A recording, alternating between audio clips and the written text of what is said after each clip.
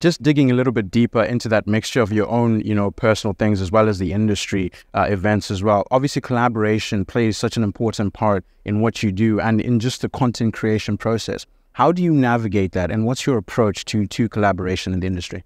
Well, the way I want to present a video, I want special access.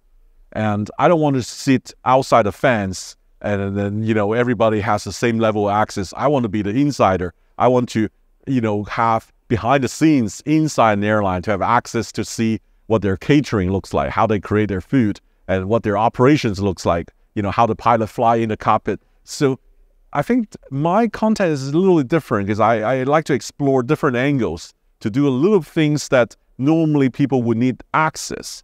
And how you gain access is another questions, right? And that is a lot of relationship fostering as well. So, and I want to cover more broader topic, like today visiting Venus and came to ASG group here, and I want to actually touch on the new concept, ACMI leasing, right? Stuff like that. It's continuous learning, there's new things in aviation because people are innovative.